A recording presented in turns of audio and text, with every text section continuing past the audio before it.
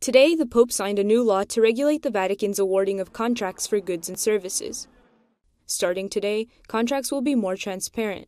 Companies with records of fraud or corruption, and those residing in countries with privileged tax regimes will not be allowed to participate. Furthermore, the updated lists of prices will be published every 6 months.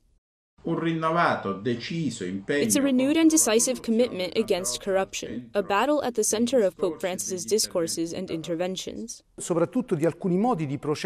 will guarantee the Holy See's continued improvement in carrying out its international obligations in terms of transparency, combating corruption, and avoiding any conflict of interests that could affect competition.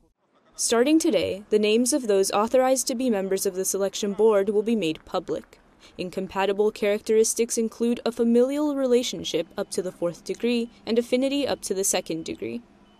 The legislative text is the result of 4 years of work. It conforms to the principles outlined at the 2003 UN Convention Against Corruption.